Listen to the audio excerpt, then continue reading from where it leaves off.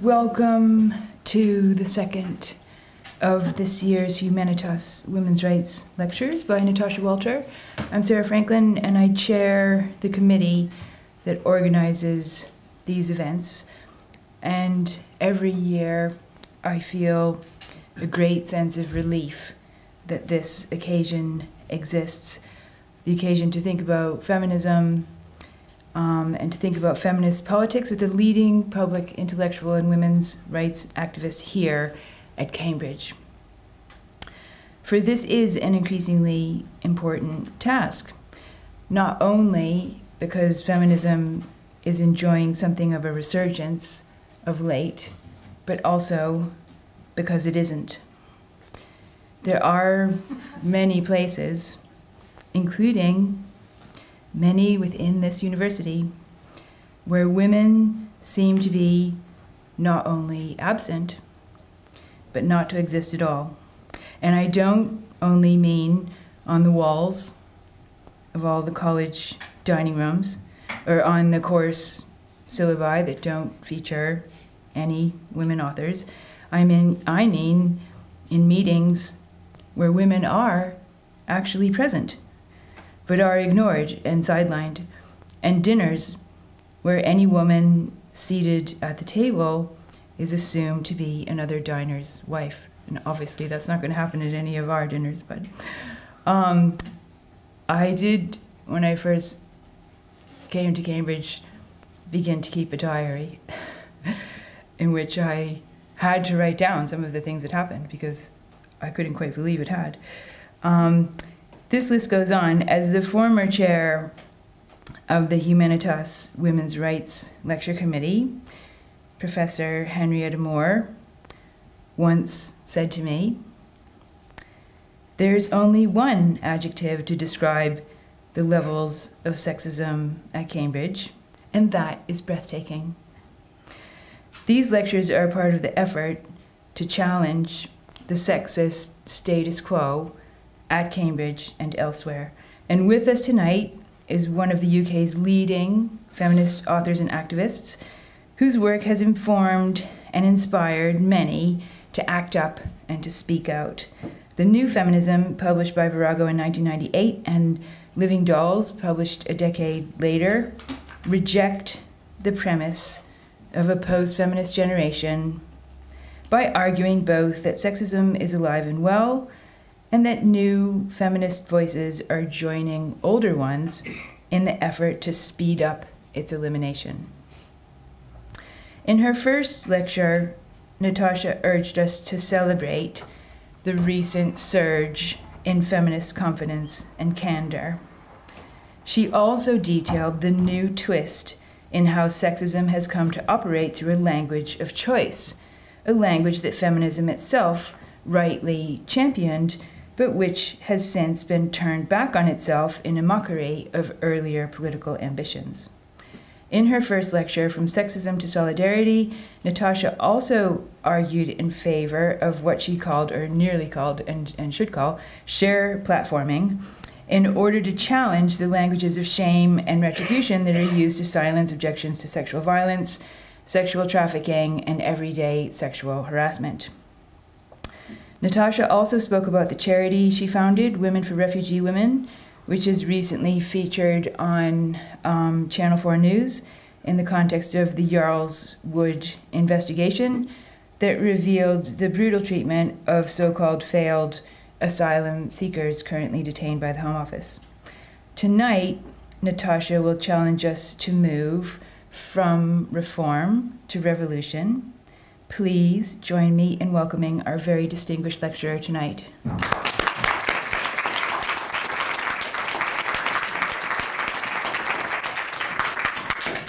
Sarah, thank you again for that more than generous introduction.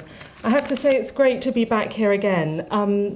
After Tuesday's talk, I was so intrigued and interested by the discussion and some of the themes that people brought up that any of you who were there then might notice that I'm bringing some of the insights of the audience into what I'm going to say tonight. And yesterday, I also did a workshop, a really energetic and interesting workshop with the Cambridge Feminist Society, together with two women I work with at Women for Refugee Women. Rahab Jamil and Ghada al-Naseri. And I think some of the insights from that are also worming their way into this talk. What we do as feminists, I think we're always standing on the shoulders of giants, as I said on Tuesday, the great feminists that came before us. But also I am very aware of the many voices that are coming in and shaping this talk tonight. Any errors, obviously, are my own. The experience of being here in Cambridge this week, being able to discuss some of the ideas that I've been thinking about for some time with people who seem to be on similar journeys is immensely valuable to me. So I do want to thank again those at the Humanitas programme and the Centre for Research into Arts, Social Sciences and Humanities for this invitation to me to speak here. I know that this is a discussion that will extend beyond this week. So I ended my talk on Tuesday with an exploration of solidarity, and it's there that I want to begin this second talk. Because as I said then, I recognise that this may seem quite an odd time to be talking about solidarity, given the splintering of so much feminism into personal anger, with so much calling out of individuals for their perceived failings. And at a time, I think, when we're all more and more aware, rightly so, of issues that divide us from our ethnic background to our class, our gender identity, our sexuality. So I am well aware that it may be risky to talk about solidarity at this time. But I very much believe that this is a risk we have to take if feminism is to move forward and to build towards change. And change is what we need. How can we doubt this? When, as Sarah so rightly said, we are seeing both the resurgence of feminism and its opposite, when those basic issues around equal pay and equal political representation still elude us even in the West, when we're still surrounded by cultural sexism, when we're becoming more and more aware of the struggles that women have throughout the globe. So I spoke on Tuesday above all, about three kinds of solidarity. That very basic solidarity, which you could just call courtesy, which I think is about putting more of our energy into supporting the writers and speakers that we admire, rather than always looking for the phrase and the argument and the picture that we hate, because I believe this is a big struggle that we have ahead of us, and we need to be big enough to take it on. I talked also about the pragmatic solidarity that leads us to make alliances with people even if we don't share all their ideas and their backgrounds. We do that because we want to seek political change. And when I think about that, there are certain images, memories that rise in my head that happened recently. Like Nimco Ali, one of the leaders of the movement against FGM, handing an anti-FGM keyring to the Duchess of Cornwall. Or Rahela Siddiqui, a refugee I work with from Afghanistan, discussing the needs of women in conflict with William Hague at a recent summit. These political alliances that really cross borders and backgrounds, I think, are vital if we're to build support. It's very important that we don't mistake purity for power. But I also talked about emotional solidarity, because I think, well, that kind of courteous solidarity might underpin our everyday discussions, and pragmatic solidarity might underpin our political work. Isn't all of this feminist work we do underpinned by that moment when you discover your own empathy with other women? Even if you don't share her experiences, you don't want to speak for her, you don't want to erase the differences, but you do recognise that shared humanity that crosses borders. And I'm constantly reminded of this with the women I work with at Women for Refugee Women. At that little charity in London, about 60 women come to our offices each week. They've crossed borders from all over the world, and I know we have so many differences of education and background and life experience. I know these women may face double, triple disadvantage as women of colour, as survivors of violence, as asylum seekers. I can't speak for them. I can't pretend to know what their experiences of oppression are.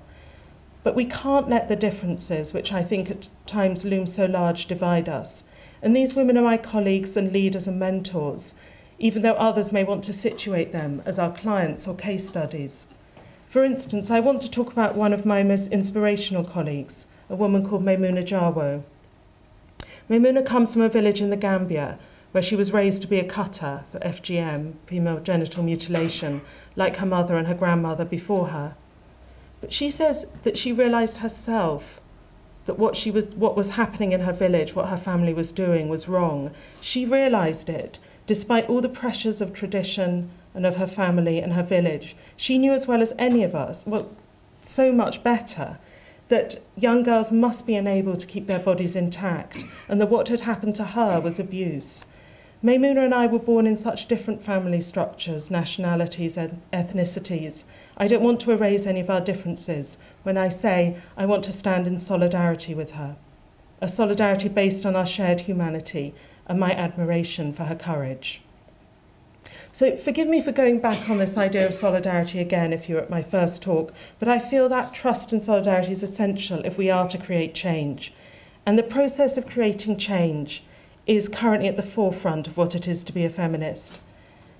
Because these days, it just doesn't feel enough, does it, to only talk about the problems of sexism and inequality, to worry about the problems. It feels essential to be taking action.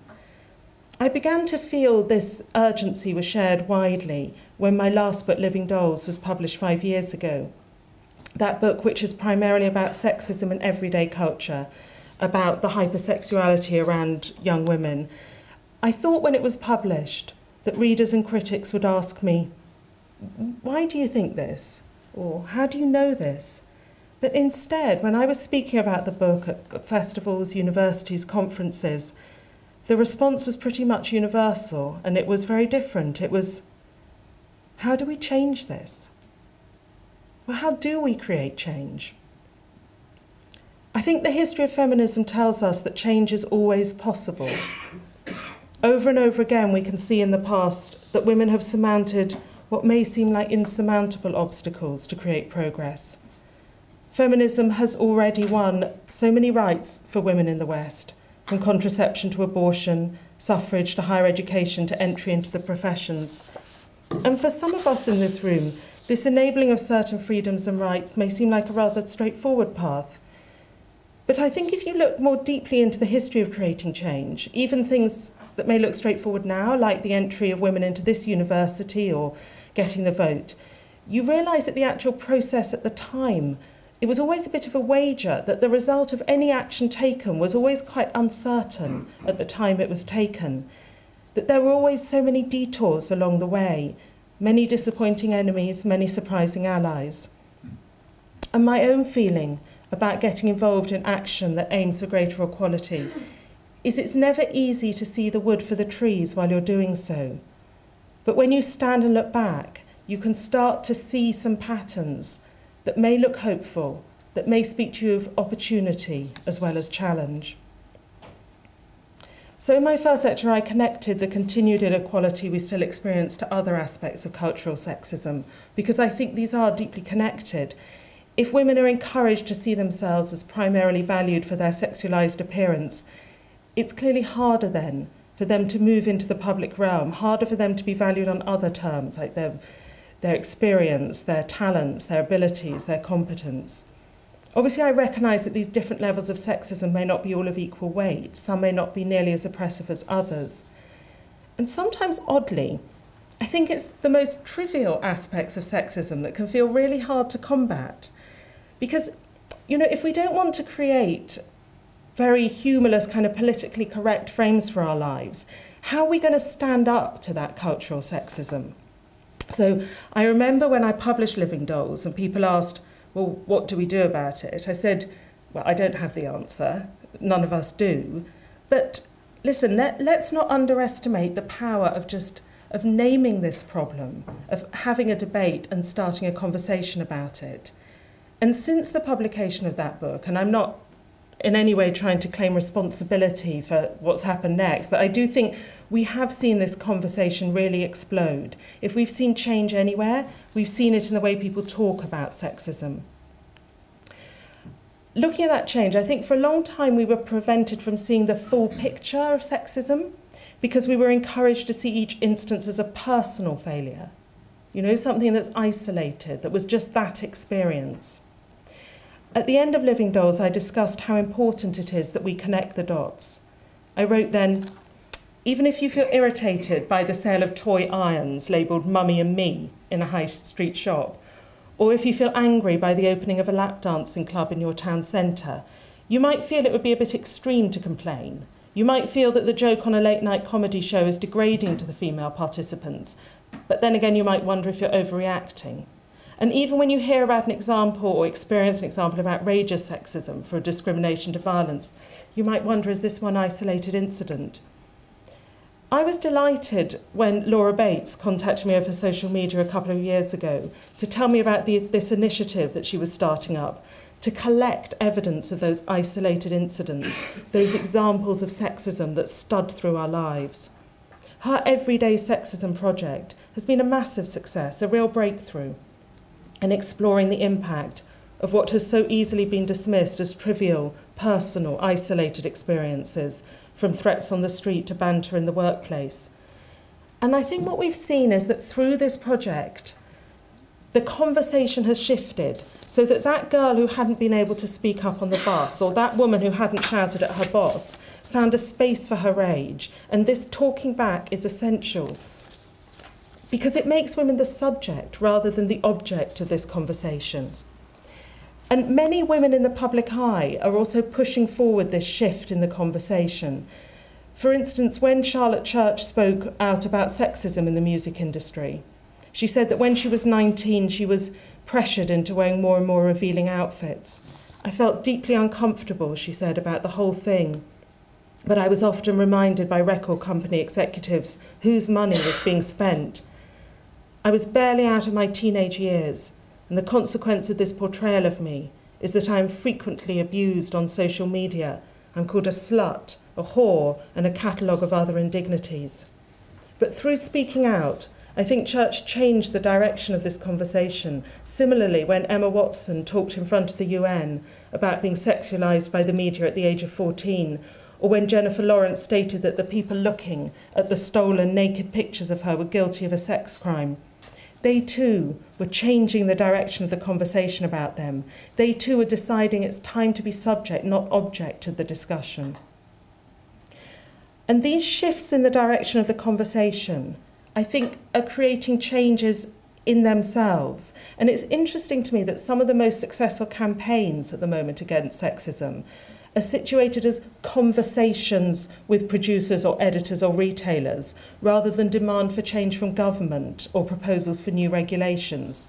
So if you look at something like the No More Page 3 campaign, it's interesting, I think, that it addresses itself directly to the editor of The Sun, whereas a previous campaign against Page 3, Claire Short's campaign in the 1980s, looked for policy change and had those debates in Parliament. I think you can see now this idea emerging much more strongly that if you get enough women and men shouting back, pushing the conversation another way, maybe even without regulation and government action, you can create change.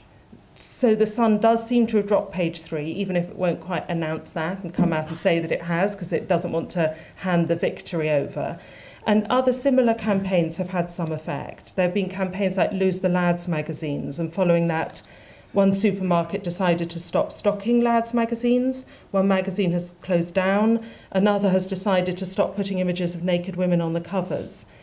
As one editor put it after taking that decision no longer to have naked women on the covers, he said, "It's the right thing to do in 2014 because attitudes have changed. I think the audience is ready for it, the market's ready for it. We don't want anyone to feel alienated by our covers. Really, we've done this because we have seen there is a demand for change." Another discussion I embarked on in Living Dolls was about the pinkification of young girls' lives, something I've been alerted to by the birth of my own daughter. I myself had grown up at a time, I think, when girls and boys played with much the same toys and wore much the same clothes. But when my own daughter was born 14 years ago, I saw this tide of pink just encroaching on her room almost as soon as she was born.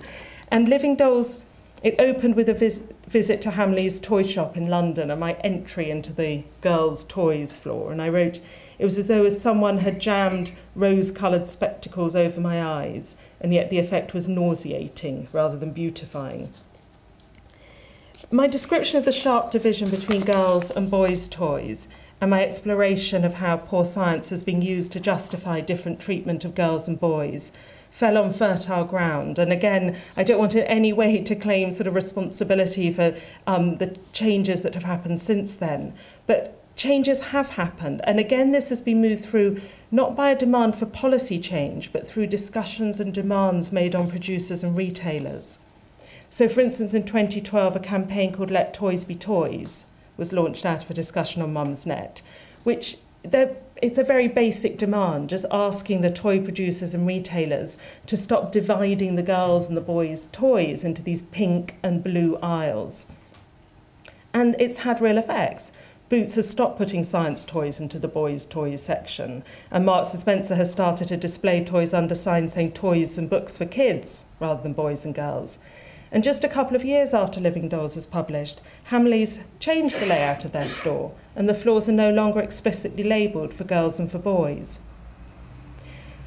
I know that if you look at the bigger picture, these can seem like puny changes, given the scale of what we're facing. But I've opened them up this evening because I do think it's important to look at some of the opportunities that are opening up, as well as challenges that are facing us. And I believe that changing a conversation can often create real change.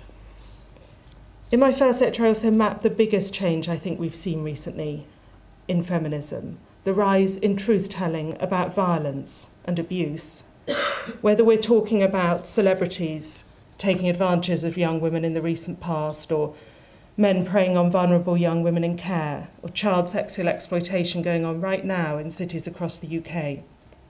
I think people are recognising the extent and impact of sexual abuse in a way that has not been seen before. And this surge in truth-telling, it has already created real change. Men are being prosecuted who had once have walked free. Victims are being heard who were previously silenced. And gangs that got away with their crimes for years are now being stopped. But when we look at what's been happening here, I think it reminds us not to overstate the change that happens when the conversation shifts. It reminds us that we have to embed shifts in awareness in policy change, changes in police behaviour, changes in government resourcing, and this isn't happening yet on the scale that's needed. I, and I'm sure others, are very struck by the investigation that was carried out at the end of last year by the journalist Samira Ahmed in Rotherham. In Rotherham, there's been so much speaking up and discussion about the extent of child sex abuse. But as she notably exposed, many alleged perpetrators have not yet been arrested or investigated, and there's still no organised support for victims and families. She noted that the Rotherham's Women's Counselling Service is still struggling with lack of resources and has a 6-month waiting list. And this isn't just in Rotherham. A recent parliamentary report on funding for support for victims of sexual and domestic abuse found the same picture across the UK. It said that the current funding model just isn't fit for purpose because so many services are drawing on reserve funding just to survive. Some have already been forced to close, and more will be lost over the coming years. And that shows that despite the shift in conversation about sexual abuse, there is a crying need to embed that shift in actual changes on the ground, investigation of perpetrators, education of boys and men, and simply in these basic support needed for victims. I think there's a danger that once we've had a conversation, we often forget about that long, hard work that needs to be done for investment in services or real policy change. And despite all this rise in feminist debate and activism, I'm very aware at the moment of how hard it is to get even a small policy change through because of this campaign that I'm currently working on around Yarlswood and the detention of women who seek asylum. And I very much want to take a bit of time to talk to you about this campaign. It's so important to me. It's where I've been focusing so much of my energy over the last couple of years. But I also think it shows where some of our strengths and challenges as feminists lie right now. This is an urgent issue for feminism for all of us. The UK government at the moment, for all its talk on combating sexual violence and working for women's rights, is locking up about 2,000 women who come to this country seeking protection. These are women who come here as asylum seekers, crossing borders for their safety. The majority that we speak to who are detained after seeking asylum say that they've already experienced torture or sexual violence in their home countries. Given their existing trauma, they find detention extremely distressing in and of itself. Remember, this is indefinite detention. These are the only people that can be locked up without a set tariff, without a set time limit. They don't know how long they will be locked up. We talk to women who are locked up for weeks, months, even a year. And abuse and harassment is rife in detention. We have documented over the last year how women are routinely watched in Yarlswood in intimate situations by men, including when they're in bed or on the toilet. Many of the women we speak to say they're self-harming in detention. Well, in our recent piece of research, more than half the women we spoke to were on suicide watch. But this policy on detention is completely unnecessary, as well as being so inhumane. It doesn't even help with immigration controls. Although the government says it's necessary to hold people prior to deportation, in fact, women are held arbitrarily at any point in the asylum process. And most of them leave detention not to be deported, but to re-enter our community, their detention having served no purpose at all. Why is this happening? Why are we doing this to such vulnerable women? And I think there are links to what we've seen with why child sexual exploitation went unchallenged for so long, in that in some way these women are not seen as the right victims.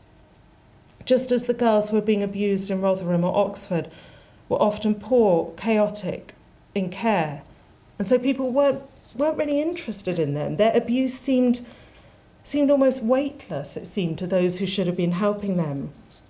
So too, I think there's a similar problem with the women that we work with, as migrants, as refugees. They don't seem to have the right status as victims. For all the growth of feminist activism, women who cross borders are never really heard in the same way as women who already have a place in our society. It's almost as though their lack of citizenship makes them inaudible. In all our discussion of women's rights, too often these are only rights for women who already have a foothold in our society, not the marginalised, not the stateless. For instance, one woman we recently met in Yarlswood came here to the UK from the Congo. She had been taken by Congolese police from her own home and brought to a prison where she'd been repeatedly raped. She was sprung from prison by her pastor, who took her across the border to Uganda, and then she paid an agent to take her to London. But here the authorities disbelieved her story about how she'd come to the UK, and they locked her up in Yarlswood Detention Centre. When we met her there, she was in such terrible distress. Being watched by men in the detention centre was making her, understandably, relive her experiences in the Democratic Republic of the Congo. She was locked up for 6 weeks for no purpose, then released back into the community. Somehow her experience seemed unimportant because she wasn't the right kind of rape survivor.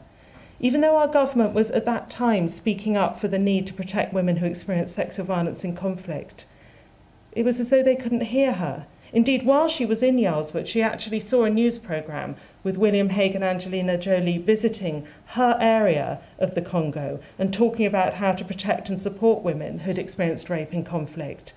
But it was as though they couldn't hear her calling to them from a detention centre in the UK. At the heart of our campaign at Women for Refugee Women is just telling these women's stories, just creating spaces where they can be heard. Because we believe that if we build that emotional solidarity that I talked about, if people begin to empathise and recognise the humanity of women who are locked up, then it will be something that they want to take action on. And I think we see this happening. I think we're not mistaken. When these stories are told, people do recognise that shared humanity, and they are so often moved into action. So over the last year, just to pick out a couple of things that have been very energising for the campaign, we took the writer Zadie Smith to Yarlswood, and she released a really strong, courageous statement about what she'd seen, or the actress Romola Garai, who also visited and has made a filmed statement about her visit and what she saw and her sense of empathy. And many other people from many different backgrounds have spoken out, from the novelist and columnist Alison Pearson to the children's writer Michael Morpurgo, the actress Juliet Stevenson. These are people who have felt that call of emotional solidarity and wanted to join the campaign. But we're surprised by how often the women's testimony alone is not enough.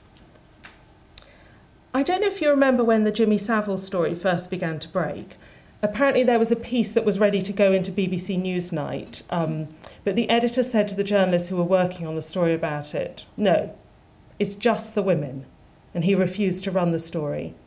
And we faced exactly the same issue with the women in Yarlswood. When we brought forward our latest evidence of abuse and harassment in the detention centre, we worked with an excellent female reporter at BBC Today programme, and she looked at our evidence in which 33 out of the 38 women that we'd spoken to talked about men watching them in intimate situations in Yarlswood, about this intrusion and harassment they'd experienced. And she herself interviewed 3 detainees. That story was ready to run, and at the last minute her editor pulled the piece. Why? Because it was too small a sample, because the stories were uncorroborated, because Serco denied it. In other words, it was just the women. Still too often, just the women is not enough. When will just the women be enough? When will we allow the voices of all victims, even the poor, the chaotic or the migrant, to have real weight? This week, luckily, we've seen cameras going into Yarlswood on a brilliant report on Channel 4 News. So we have the corroboration that it isn't just the women. And that, brilliantly, is stimulating more debate in Parliament and in the media. That's important. We hope it will lead to real policy change. Because in our campaign, we are looking for specific policy change. We are looking for reform. We want to end detention of women who seek asylum. We start from that position of emotional solidarity, but we build pragmatic solidarity. We build political alliances. We work with government and other political parties. In trying to build those political alliances, we feel we very much learned from other women's organisations and campaigns. I want to pay tribute to campaigns like the End Violence Against Women Coalition or the Campaign to End FGM. We've watched their deliberate building of support across parties, across the political spectrum. And I think it's actually a characteristic of this wave of feminism that we are ready to seize on and use traditional political routes to change. Because after all, how else are we going to get, say, more resources into refuges or prosecutions for FGM or the closure of a detention centre if we're not talking to those who can raise money and change policy now? So policy change, concrete reform is what we work for, and nothing I go on to say now should detract from that. But what I also want to ask tonight is, can we also, alongside that, hold on to a vision or a dream that outruns that kind of pragmatism? After all, there is a strong current of feminism now, which is working for step-by-step reform, but is not arguing for any kind of major reorganisation of society or the economy. This kind of individualist, reformist feminism is very powerful right now. It's often associated with international agencies, it's often led by the United States, it's often identified with neoliberal economic policies. For instance, when Nicholas Kristof and Cheryl Woodin, the authors of the book Half the Sky, so that's a journalist at the New York Times and a senior banker, when they campaign for women's rights, they see the solution primarily as enabling individual women in the developing world to find paid work opportunities in the globalised economy with help from rich Western donors who may invest in individual women or in charities or in businesses. Or when Sheryl Sandberg, COO of Facebook, campaigns for women's rights, what's she doing? She's primarily encouraging women to find ways up the ladder of corporate power.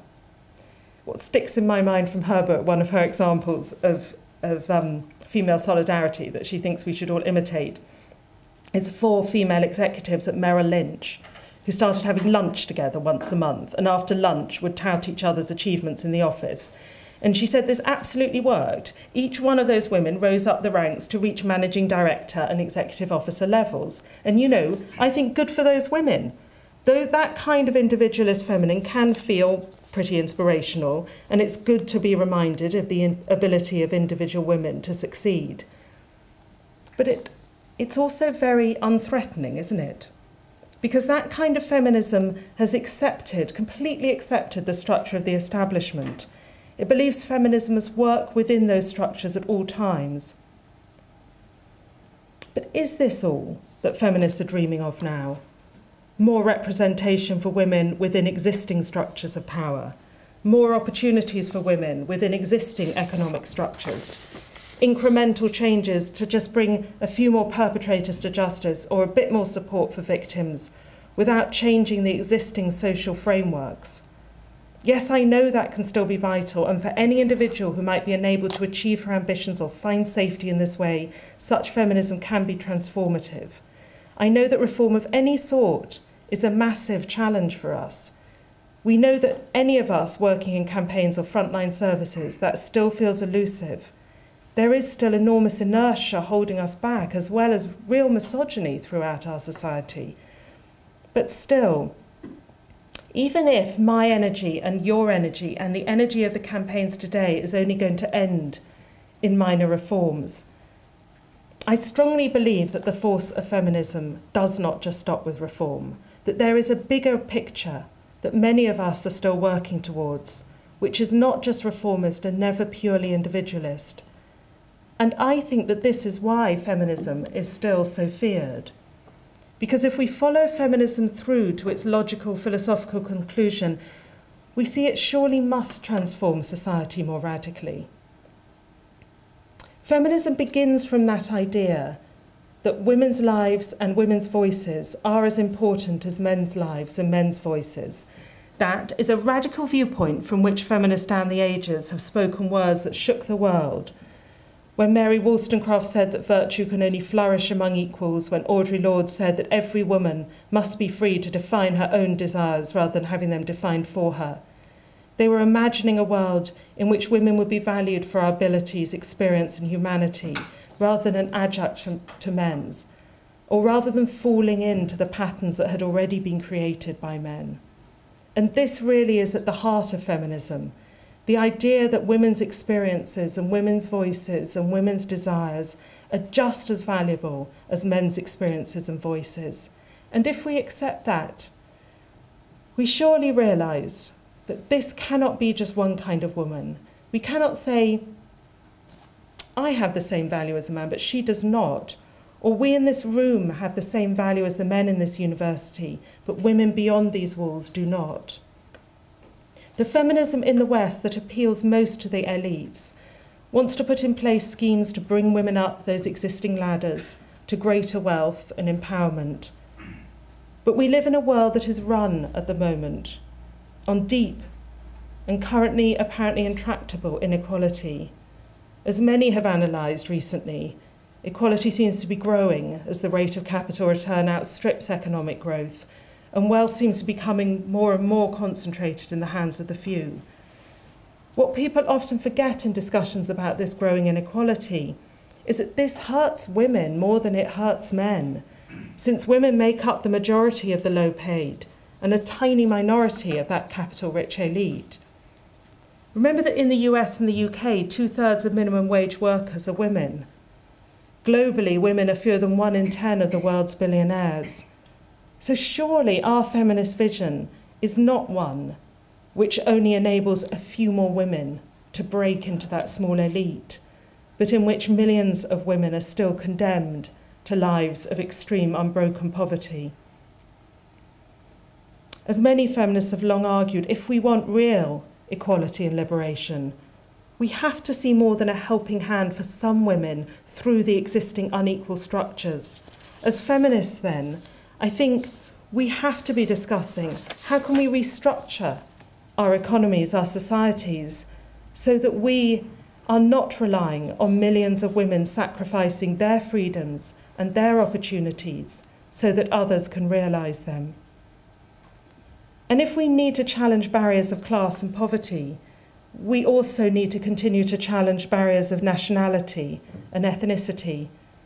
If we are really feminists, we cannot only be concerned about the rights of a few women, just the women in this room, in this university, the women like us. We do need to consider the rights of the others, the migrants, stateless, trafficked women, girls in refugee camps.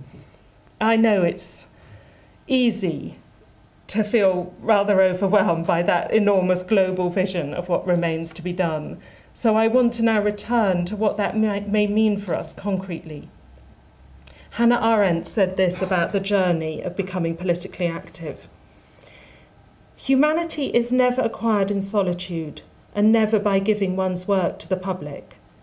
It can be achieved only by one who has thrown her life and her person into the venture into the public realm. That venture into the public realm seems clear to me. One exposes oneself to the light of the public as a person. Speaking is a form of action. That is one venture. The other is we start something. We weave our strand into a network of relations. What comes of it we never know. We've all been taught to say, Lord, forgive them, for they know not what they do. And that is true of all action, quite simply and concretely true, because one cannot know. That is what is meant by a venture. And I would say this venture is only possible when there is trust in people, a trust which is difficult to formulate but fundamental in what is human in all people. Otherwise, such a venture could not be made.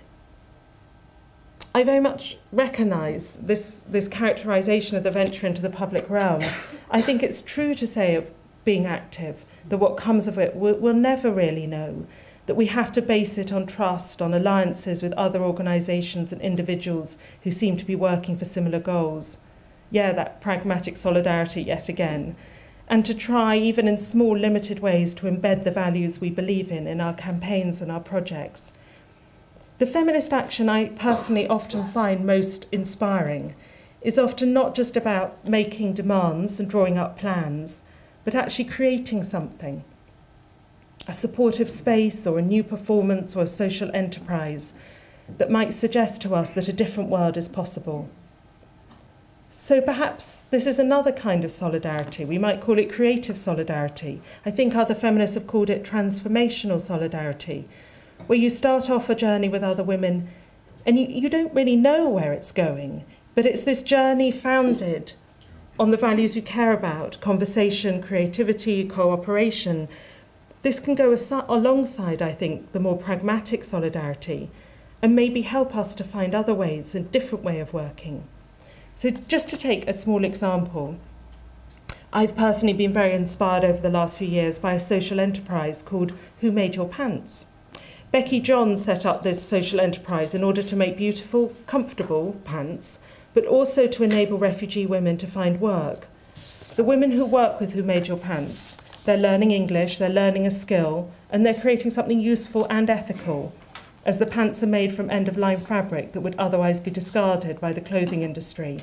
So by doing this, Becky stimulates debate about why we're buying clothing made by low-paid women halfway across the world. But she's also at the same time creating that alternative, that space where something else can happen, a business founded on women's empowerment rather than aiming for profit at women's expense. And in our own small way at Women for Refugee Women, alongside our more sort of straightforward and goal-oriented media or political work, we try to carve out spaces that lend themselves to less predictable outcomes, with activities like poetry or photography or performance, where people can come together and women find new creative ways to connect. So to give just one example, one activity that inspired a lot of the women we work with is a project called Knitted Together, which is an initiative that was started actually by our local Women's Institute, who came together with the refugee women's group we support in knitting sessions.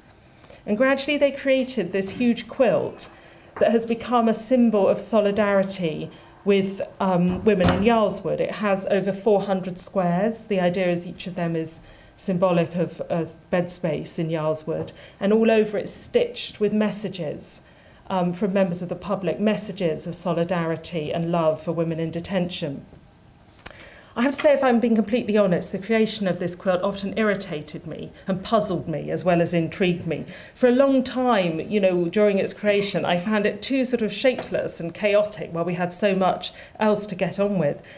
But over time, I saw how it's more sort of vivid and memorable than a lot of the other things we've done. And somehow it can go to places and often touch people where our clearer, more predictable messages can't. So it travelled to the Summit to End Sexual Violence at Conflict, and Angelina Jolie stopped and chatted to the women making it and wrote her own message for it. And it went into Yarlswood last Easter because the pastor in the church there, you know, allowed us to bring it in and talk to the women there about, you know, how we were thinking of them and how it should be made in solidarity with them.